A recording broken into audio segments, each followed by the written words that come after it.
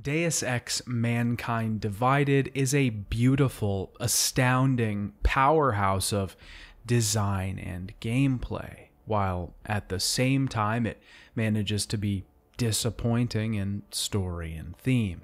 It both feels like a massive step forward in terms of level design, exploration, and world design, while being a step backward in terms of writing. Don't get me wrong, I don't think this ruins the game at all. Mankind Divided should be experienced. Its new hub world begs to be explored, with hours and hours of traipsing around to be done. Multiple playthroughs still won't even do this game's level justice. It's an incredible feat of modern design and just has something that we don't really see too often these days. But its story leaves something to be desired.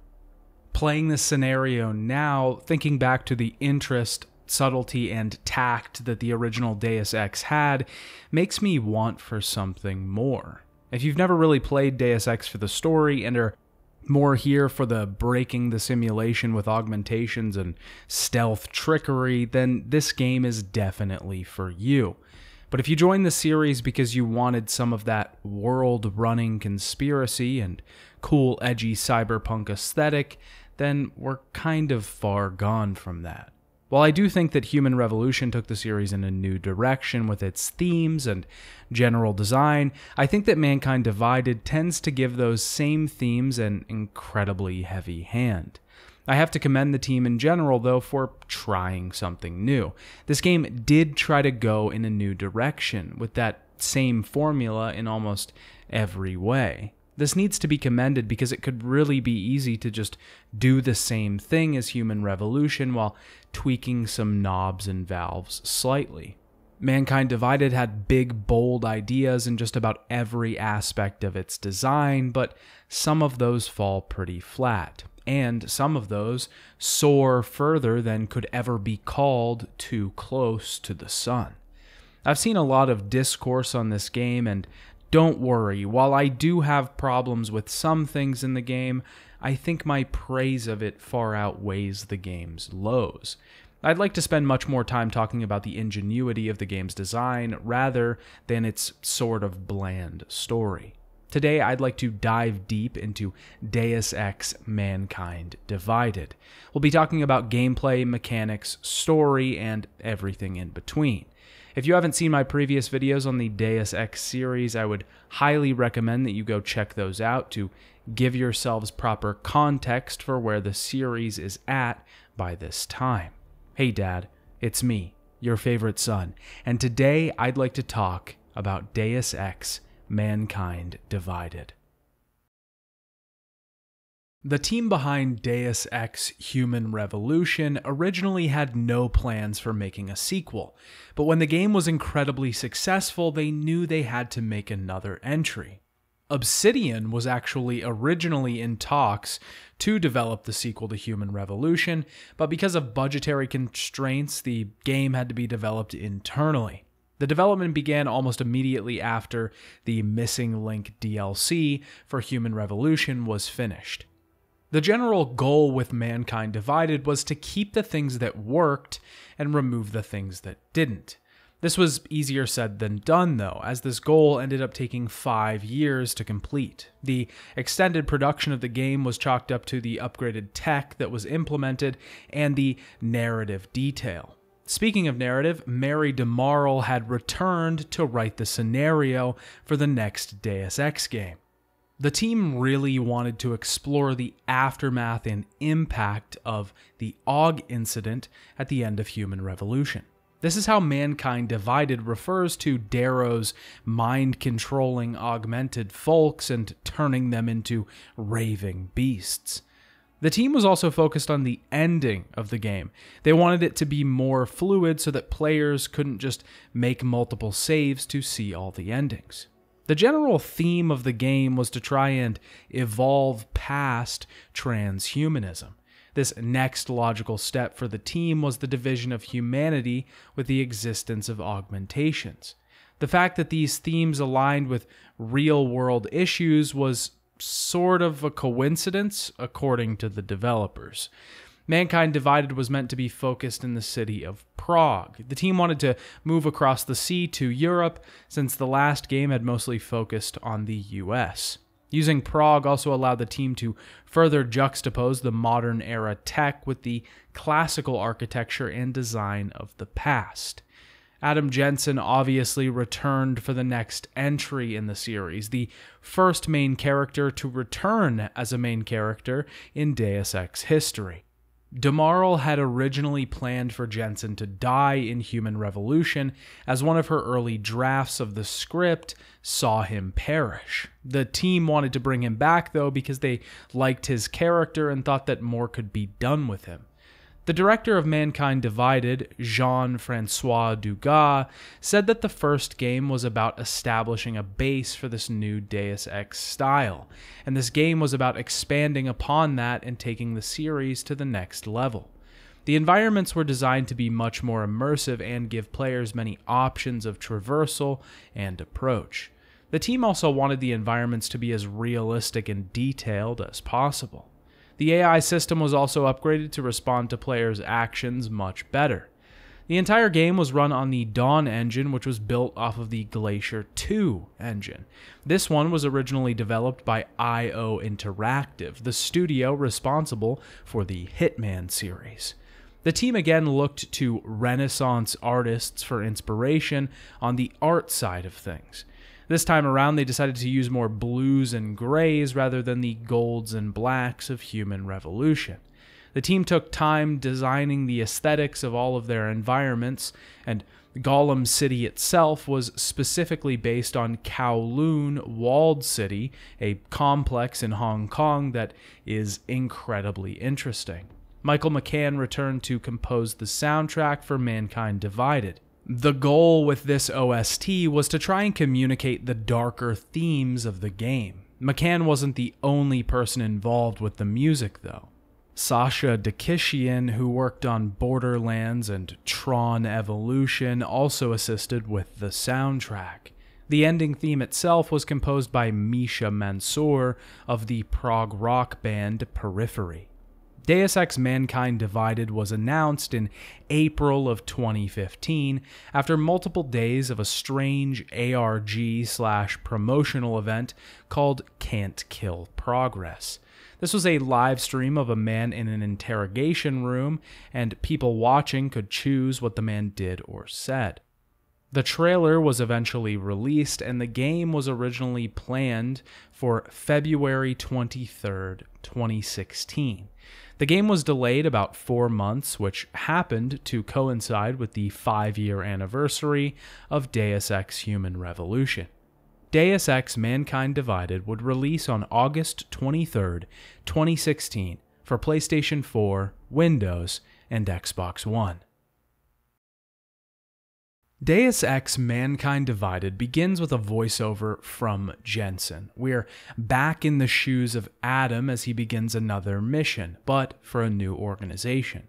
He's working for TF-29, an anti-terrorist task force. But the first thing that we notice here is there's something different about Jensen. He's accepted his augmentations. He's even become sort of cold and aggressive. This will be the setup for his major character change in this game, and the new arc that he's about to go through. For now, the team's mission is in Dubai. They're looking for an arms dealer named Shepard. Their undercover agent, Singh, is going to meet Shepard today at the Desert Jewel Resort Hotel, an unfinished and abandoned building. We're supposed to block access to the atrium, separating the two groups. We have a choice of how we'd like to approach. Just like in Human Revolution, lethal or non-lethal. We drop in and we get to complete our first mission of Mankind Divided. Before we really get into things, we should probably talk about how Mankind Divided plays. Now, you'll be happy to hear that Mankind Divided has the same goal that's been core to the Deus Ex series this whole time. Allowing players to approach situations in the way they choose, giving players the freedom to decide how they want to go about missions, whether they want to kill everyone in sight, take a stealthy approach with no deaths on their hands, or some gray in between all that. Mankind Divided very much has this in mind, and with its incredibly detailed level design, it might be the peak example of it in the entire series. The game just allows for so much exploration and choice. There were so many points throughout my playthrough where I had similar feelings to Human Revolution. I would find a path that would branch off at multiple points, making decisions at each. By the time I had reached the end of the path, there were multiple forks in the road at my back. These forks made tick marks in my brain, so that when I've beaten the game, I can realize how many different things there are to find on subsequent playthroughs. The measure of a good immersive sim is that these tick marks number in the hundreds. But what's different in Mankind Divided systems? Well, firstly, the augmentation system has been expanded. Before, we were given access to a multitude of different augmentations that could change our style of play. Each of these a little tweak, upgrade, or another ornament to be added to the Christmas tree, but like a sick ornament that lets you blow stuff up or go invisible. Most of the augmentations we have in the last game have returned, but we have extra augmentations, ones that seem to have miraculously appeared, almost like a gift. These augs are experimental and when used will increase the amount of power consumed by Jensen's system, meaning that we have to balance our power output when activating these. We'll usually have to deactivate another aug to activate one of the experimental ones. This is an interesting system, but most of these augs never really seemed necessary. They were pretty fun for the most part, an Omni Blade that can be shot out at enemies or the ability to hack things remotely, but there's a side quest that we can complete about halfway through the game that gets rid of this shackle, meaning we can just infinitely equip any of these augments once we get to that point, so the system isn't that constrained. I will say that the augments have the same feeling and use that they did in Human Revolution. They're incredibly useful, they feel fun, and the amount of them give us a large variety to choose from. This provides differing builds, which makes the game even more dynamic. Each experience different, and Jensen can effectively be tailored to the player themselves. This adds another layer to the immersive sim. The approach of the level isn't the only thing that conforms to the player's whims anymore, but the gameplay itself does too. The cover system has been upgraded slightly, making it easier to use. We can now round corners, hop over cover, or pop to other pieces of cover much easier than before. This is a welcome change, and it was a system that I used quite often throughout the course of my playthrough. We of course can still interact with useless things, we can throw stuff, which for some reason this game's physics system was the one that I fucked around with the most. I can't be too sure why, it just felt really satisfying to whip stuff at walls in this entry. We have a new radial menu that kind of makes the quick select menu at the bottom of the screen useless, but we have both for whatever reason. The UI has also been upgraded overall and looks a lot cleaner. I honestly prefer this design over Human Revolution's by a mile. It's super clean, fine lines are everywhere, very, very minimal, and if we're to think that this is an in-world menu, then it entirely fits with that. Not a ton of flair, just straight information. The game is also heavily upgraded in the graphics department. It looks amazing in general. The world and environments are incredibly detailed, they feel lived in, and the visual style is just stunning. Not talking directly about aesthetics, but with regard to fidelity, this is the best looking Deus Ex game yet. There were so many moments in this game that I stopped to just stare at the world. The cutscenes also look a lot better, and it made me realize how much I kind of hated Human Revolution's models. Mankind Divided just looks a lot better in almost every way. Human Revolution does feel a bit more stylized in its world, and I'll certainly give it that, but I can't say I hate looking at this game. There are other small changes. Hacking has had a bit of a facelift, as well as some additional mechanic changes, but it's nothing too big. The largest change that Mankind Divided would make will be in the world itself and the structure of the missions moving forward, but we'll get to those in a bit. Back in our introductory story, Jensen and his team meet some resistance once the meet begins. Gold-masked mercs show up and shoot Shepard, attempting to steal the augmentations in the trade. Here, if we don't make our moves correctly, Singh can die, which is not a game over for us, just a consequence. We can save him or not, but it's entirely up to us. The mission ends in disaster yet again, and we see the Council of Five. This is made up of some familiar faces from the first Deus Ex game. Lucius De Beers, Morgan Everett, Elizabeth Duclair, Stanton Dowd, and one we've never seen, Volkard Rand. This council acts as the Illuminati, the ones we've heard so much about throughout the series. Bob Page is also here, a protege to Morgan Everett at the time.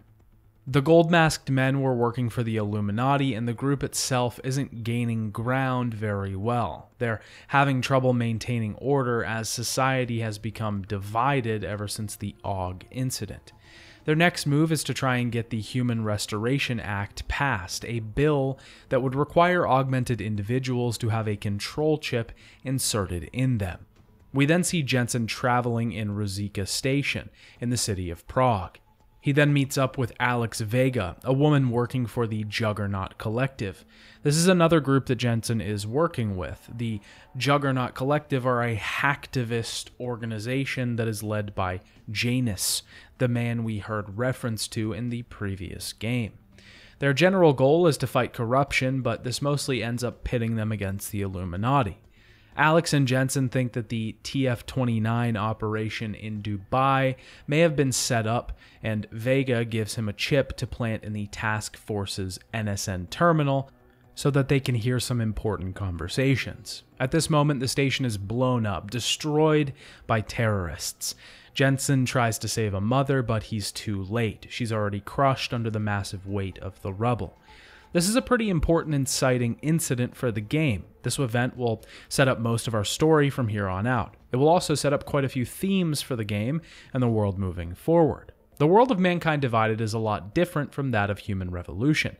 In the previous entry, augmentations were a very big part of the game.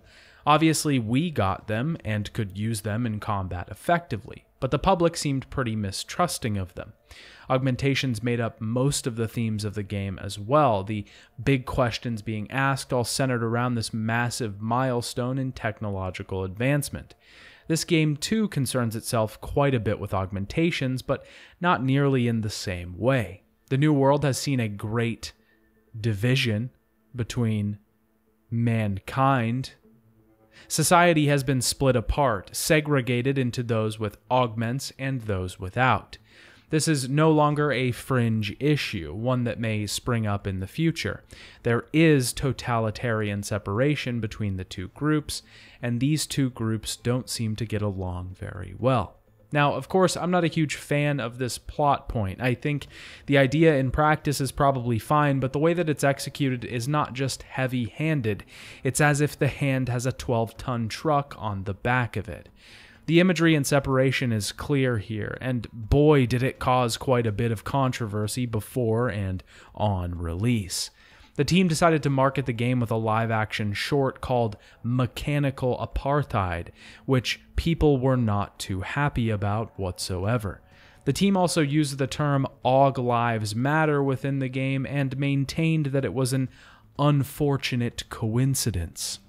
These things all paint a picture that the team wanted to move the AUGs into the realm of racism metaphor, or even anti-Semitism metaphor. But it's really just so overdone. Its execution seems insensitive, corny, and misplaced. I understand the goal, but when we compare this game's themes to the themes of the previous entry, it really becomes clear that we've exited the territory of the subtle. Human Revolution asked many questions, like what it meant to be human, what the purpose of control was, and whether humanity could go too far with technology. This game doesn't seem to ask very many questions at all.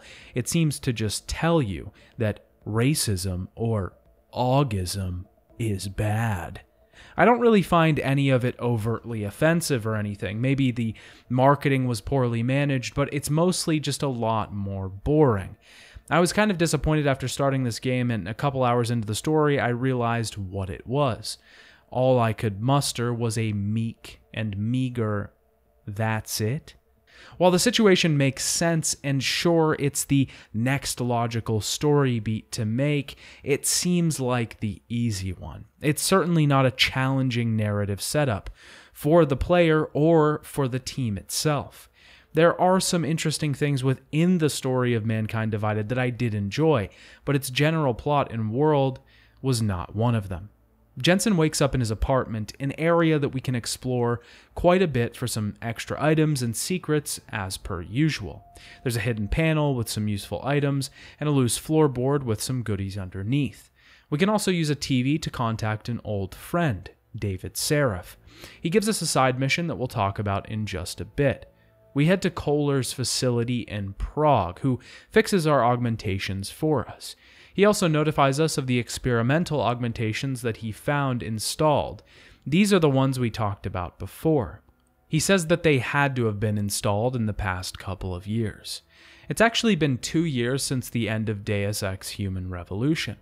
The game doesn't specifically canonize any ending from that game. The only thing it really does canonize is the destruction of Panchaea. Jensen was found in the ocean and was somehow nursed back to health, fixed yet again. His memories are a bit blurry though, and he doesn't have a great recollection of those events. Our next goal is to head over to TF-29's headquarters, which are actually hidden underneath a store called Praha Dovos. But before we can head over there, we should actually talk about the city that Mankind Divided is set in. Most of the previous games in the series have worked off of a mission structure. We would take a large plane to different missions, heading to vastly different parts of the world. Obviously, Human Revolution broke this mold slightly. Detroit and Hengsha were larger cities that we could freely explore, and we would spend much of our time there. Mankind Divided takes this idea a little bit further with just one city, Prague. This is now our hub city, and most of the game will take place here. We will leave the city a couple times throughout the game, but only briefly, usually for one mission while we head to another area, but we'll quickly be back to Prague. We have tons of side missions we can do here, many vendors that we can trade or buy and sell from, and tons of exploring to do. Now, obviously, this is a great idea for a series like Deus Ex. It takes that immersive sim title just another step further. It adds another dimension to the immersion. Now the environment itself is immersive, and it's easily the best part of the game. There were so many times that I just got lost in the city. Not literally, I just couldn't stop exploring it. I would see an open window and would need to figure out how to get up there.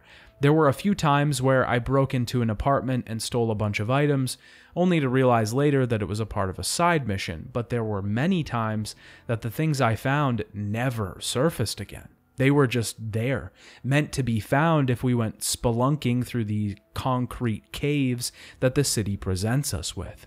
Weaving through vents, hacking into garages, and eventually popping out in apartments that you realize are connected back to the beginning of your loop is just wild. I'm sure if exposed to Prague enough, you could eventually come to know this city like the back of your hand, and that's what makes it so gorgeous. The game encourages you to explore as well. We can buy information from vendors or come across it in side quests. These will be marked as points of interest. These are usually apartments that might hold some special items or hidden places that could have some secret equipment. It should also be noted that there's a specific antique store in Prague.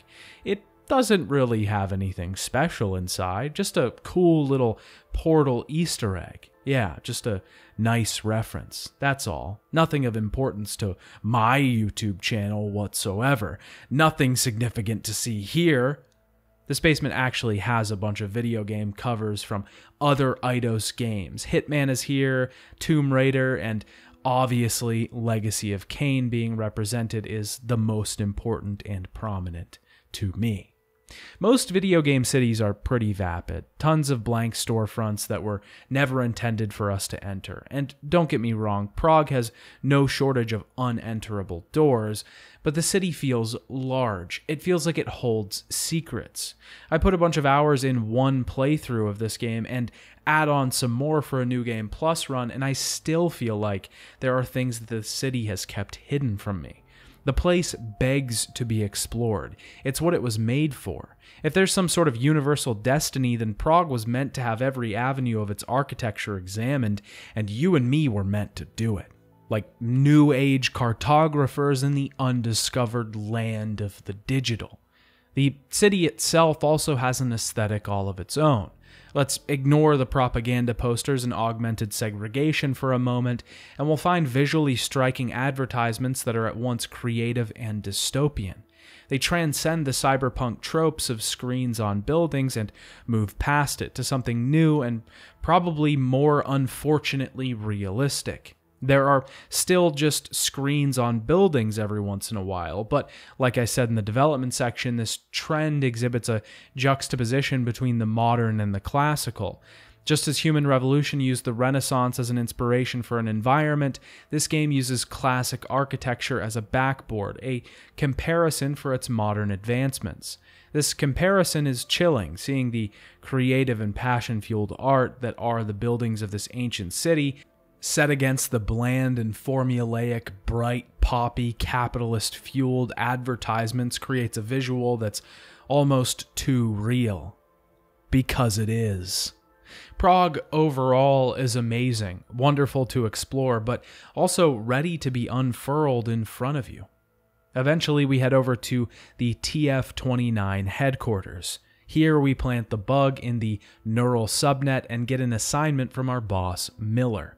He wants us to head over to Ruzicka Station to investigate the attack. The Czech police are the ones investigating, so TF-29 doesn't have jurisdiction. We find a forensics tech there named Smiley. There's a storage device inside that holds some evidence Smiley wants us to get. Smiley has to examine the evidence after we give it to him, so it's going to take some time. We're supposed to go talk to Dr. Delara, TF-29's psychiatrist.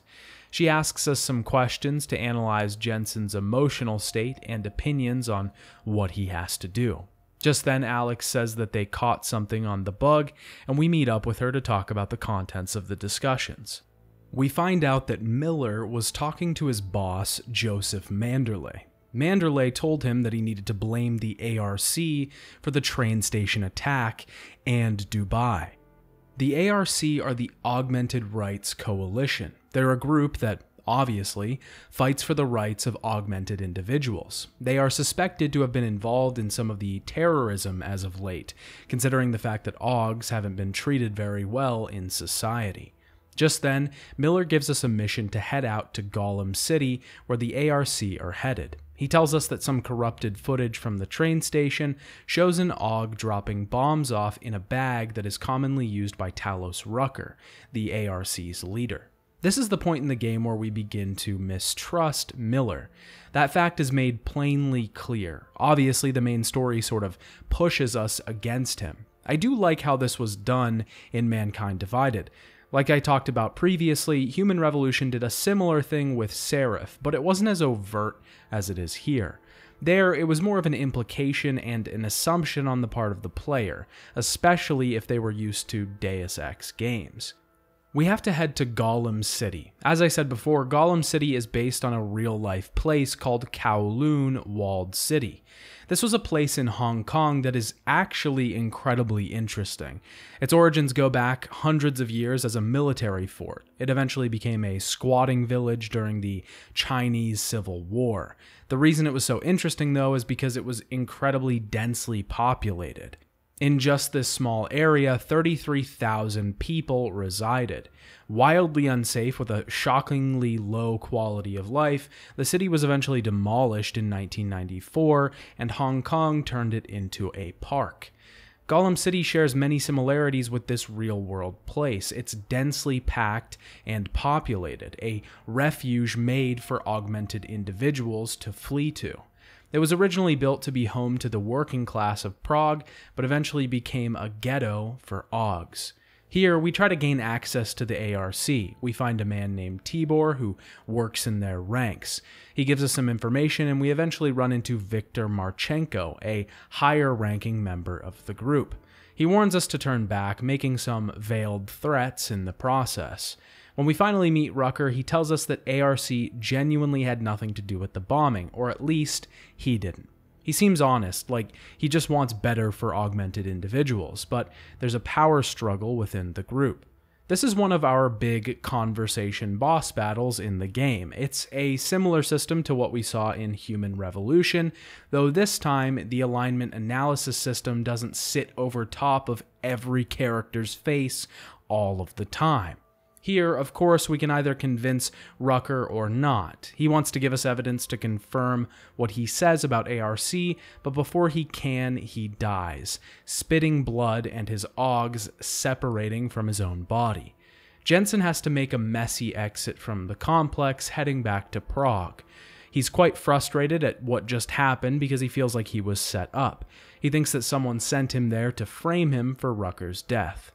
Jensen really doesn't know who to trust at this moment. Things are starting to get really murky, and anyone could be an enemy. Fletcher has decoded the DSD, though, and it's time to see what was on it.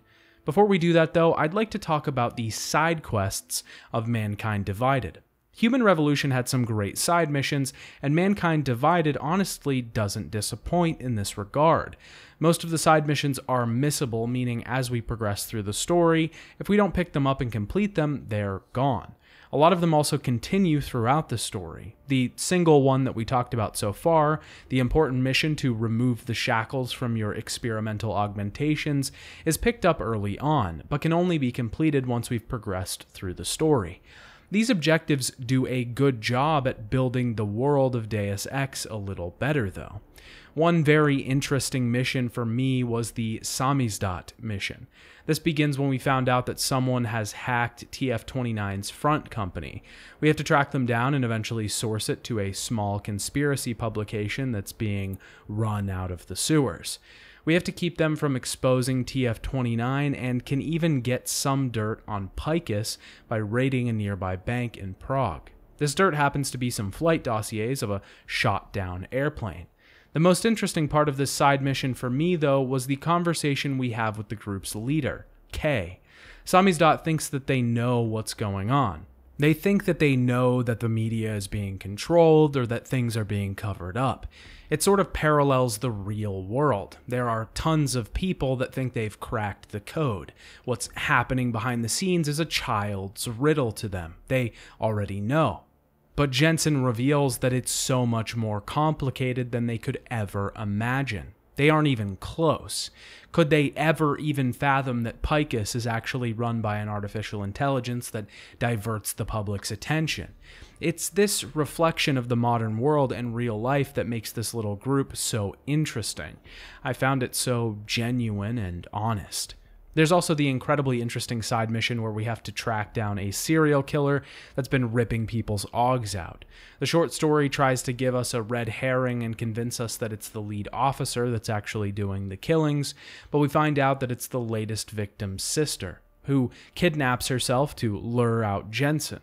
But when we take her down, the lead officer thinks we must be the killer.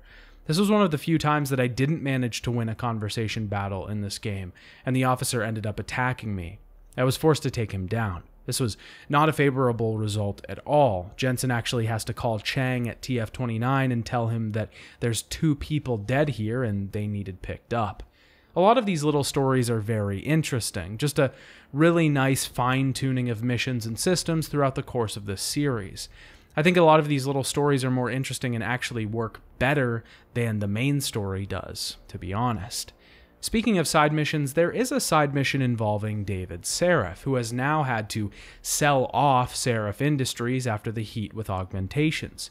He's trying to help Jensen find out what happened to him back in Panchaea, or Alaska, and how he got these experimental augmentations. But wait, that doesn't sound like David Seraph. One day, people will move on from the incident, and when that happens, we'll be ready for it. I'm glad we caught up, Adam. always tried to look out for you, you know. Sounds just a bit off, doesn't it? That's because it is. Rick Miller did the voice for David Seraph in this entry, not Stephen Schellen. Miller is just doing a good enough impression of Schellen to pass if you weren't paying attention. Now, I did a little digging on this, and there's actually a lot more here than you'd think. There was some fuss in 2012 because Schellen had uploaded a video where he was rambling about Area 51, the Illuminati, and fruit flies. The video itself was part of some sort of comedy channel and was actually a skit. People didn't realize it was a skit at first, though, and publications started reporting that Schellen was having some sort of meltdown. This wasn't true, though, and apparently, again, according to Schellen, there was a disagreement about pay with Eidos, and he decided not to come back for the sequel game. Ironically, Schellen was then actually blacklisted from Hollywood and started to have a legit breakdown. He started posting conspiracy videos and was, of course, pretty outspoken in 2020 about a certain virus and masks. My whole point here is that the conspiracy has truly permeated the game and seeped into the real world. Mankind Divided is so genius because it's created its own real-world conspiracy. I genuinely just thought this was relevant because Seraph's voice sounded so off in the sequel, and I ended up going down a rabbit hole of useless information. Once we head back to Fletcher, he tells us that the timing mechanism on one of the bombs was from a Stanek wristwatch, a local company in Prague. We have to track down the man behind the shop, who isn't very easy to find, as he's currently being targeted by some local gang assassins. We eventually meet him in a bar, and he reveals that his daughter was the one making the bombs, not him. She used to be in the military on bomb disposal and had hallucinations. She was discharged and became depressed. Stanek thinks her new friends are to blame. We can actually head to Miller's apartment since Jensen's distrust with him is at an all-time high. At this point in the game, doing main story missions in a certain order will give us differing outcomes, further altering each playthrough.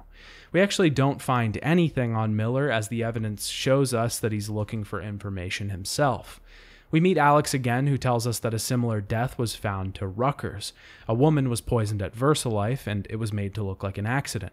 The two think the culprit is a bioweapon called Orchid. The only way to find out is to access Miller's neural subnet. This is incredibly risky, but the rewards outweigh that risk. We access the NSN and we have to interface with a brand new mode called Breach. Now, this whole section is actually kind of interesting. We're using an avatar in a sort of digital world, interfacing with information. It's really interesting, and sort of vaguely reminds me of that small section at the end of Invisible War. We have to steal some data using hacking and platforming to get past different firewalls and security measures. It's not a bad little section, but there's two problems with it. First, it's literally the only appearance of this in the main story. Just looking at the main missions, this is completely isolated and makes almost no sense. It seems very out of place to just have this style of mission one time. I kept thinking it was going to reappear again, and it never did. The other problem is that Breach is really just an introduction to another mode available for Mankind Divided, Breach Mode. This was sort of the multiplayer mode for this game. It wasn't really multiplayer, mostly a challenge mode that saw you competing against other players in leaderboards. Each Breach level sees us going through defenses and essentially solving a puzzle to get to the server data as fast as we can and escaping as fast as we can. We can choose our loadout before we start, choose modifiers for the missions to make it easier or harder. We can even buy nice little booster packs for small amounts of money that will give us a variety of items and skins. It's a very weird addition to the game that seems almost unnecessary. The game was actually made a standalone free product as well. It mostly seems like a way to get some extra money. Not to mention there are actually microtransactions that are in the single-player game itself. There was certainly some shifty business going on with Mankind Divided. According to an anonymous source, most of these microtransactions overall were sprung on Eidos weeks before the game was to be finished. They had no idea that they were going to be implemented or were required at all until the final weeks of production. This doesn't surprise me, considering the time when the game came out was sort of the heyday for this sort of thing. After we get through the breach, we see the other half of the conversation Miller was having with Manderley. Miller logs off and Bob Page logs on. Apparently we were wrong not to trust Miller because he has no involvement with the Illuminati and doesn't even know he's working for them. They had an inside man at the ARC and poisoned Rucker with Orchid. This will apparently force Nathaniel Brown's hand. Nathaniel B. is the CEO of the Santow Group, who are currently working on a construction called Rabaya, an entire city that would be meant for augmented individuals. Jensen heads to meet Janus, who won't actually show his face, just an ever-switching series of other people's faces. Janus wants us to head to the Palisade Bank and break into VersaLife's vault. There could be some information on VersaLife there. We're cut off from Janus and have to escape from some sentry drones.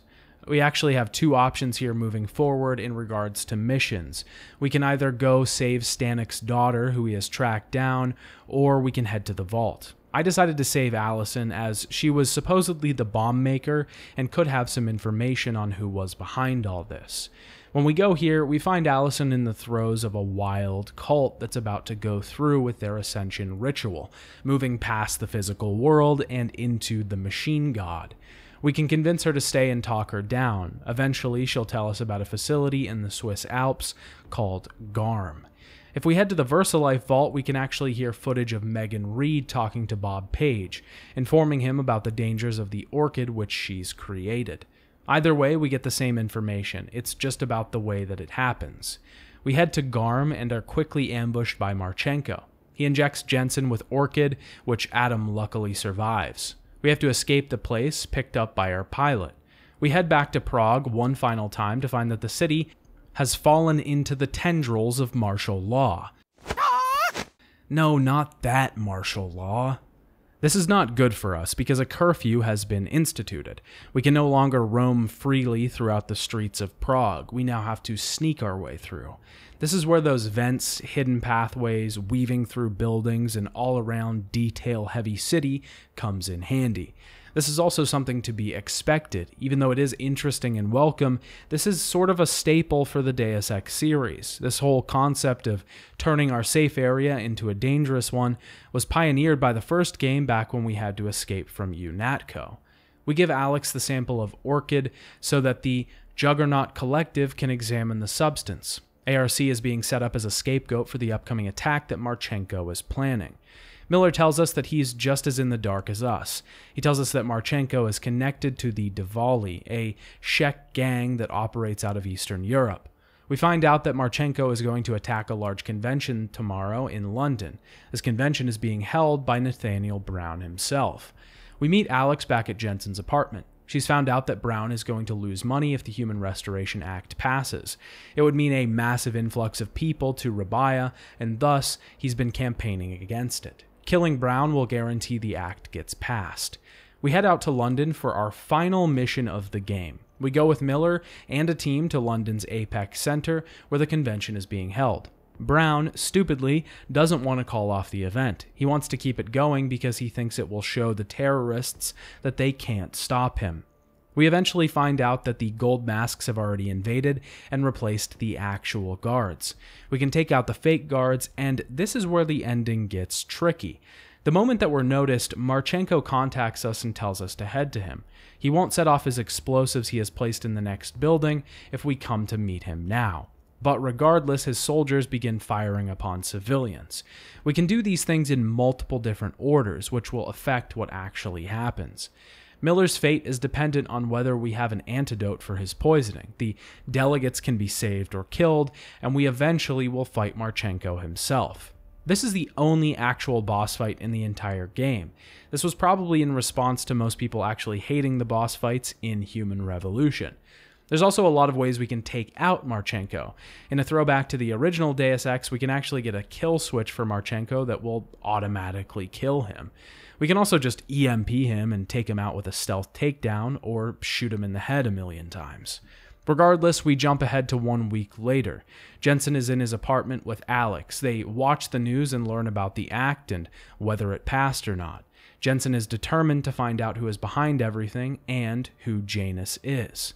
We see a Picus news report on current events, which is affected by the decisions that we made throughout the game.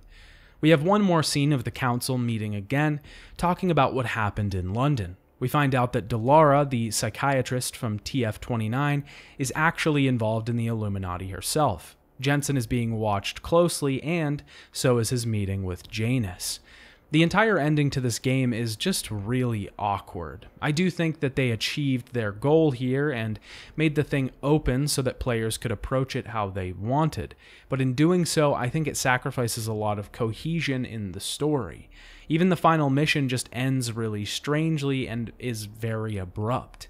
It's an odd choice, and I just wish they had wrapped it up better. Not only that, but the last we see of Jensen and this crusade of his to find Janus is also pretty odd. It felt like the game wanted to set up another entry more than they actually wanted to finish this one.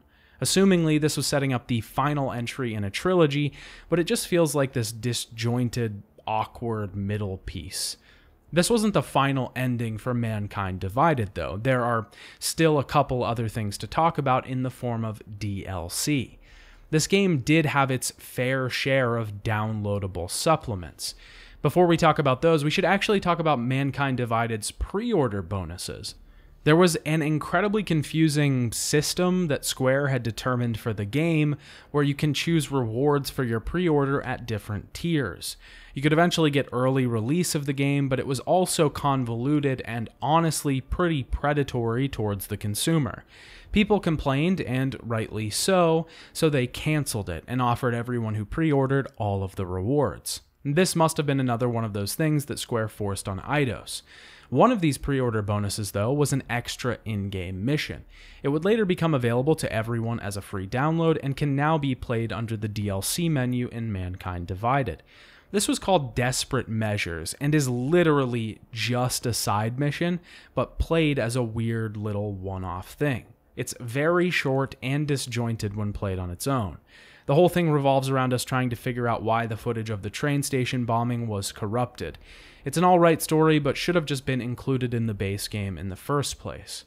The second DLC is called System Rift and was released a month after the game itself. The idea is pretty cool. Pritchard contacts Jensen to help him out with another job, infiltrating the Palisade Blade, which is a data storage facility for highly sensitive information. That part of the DLC is interesting, and it contains an entirely new area, which is nice. Also, seeing Pritchard and Jensen's weird little bantering comeback was also a neat surprise. But half of the DLC is literally a lore explanation as to why the Breach mode exists. It's so odd, and I wish they wouldn't force Breach into the story at all. If you're going to have a cash grab, just make it a cash grab. Don't try to rationalize it. The third DLC, A Criminal Past, is actually the most interesting one of the bunch. Its framing device is Jensen telling the TF-29 psychiatrist stories about his past. He tells her about his first mission with the task force, one where he had to infiltrate a high-security prison that's super remote in Arizona. Actually, an incredibly interesting design. The only problem is that it's called the Penthouse, but the full name is actually the Penley T. Housefather Correctional Facility. What in the Charles Entertainment cheese? In reality, though, this DLC is actually really interesting. The prison is a good and interesting environment. We even have our augments removed at the beginning of the game, which adds some challenge to the whole thing. We can get them back pretty easily, but there's some genuine downsides to having them. It's just a really nice change of pace and a really good piece of content. Deus Ex Mankind Divided is, overall, a flawed beast, one that can pounce on its prey at one moment, tearing sinew from bone, efficiently eviscerating, but yet can't manage to sip water from a stream. The game manages to be so incredibly interesting and fun to play. The environments are beautiful and so well crafted. There's so much detail here, so much intrigue, so much to do and find. The things that we can do in those environments are incredibly fun as well. This game remembers the best thing that Deus Ex is all about, and it's giving me the ability to be creative in its world, allowing me to try and break the simulation. challenging me to it, even. The game is incredibly replayable, too. Going back to revisit missions and objectives means finding new ways to solve them, maybe ways that are even more efficient, better than the first failed playthrough. But on top of everything, Mankind Divided is genuinely fun.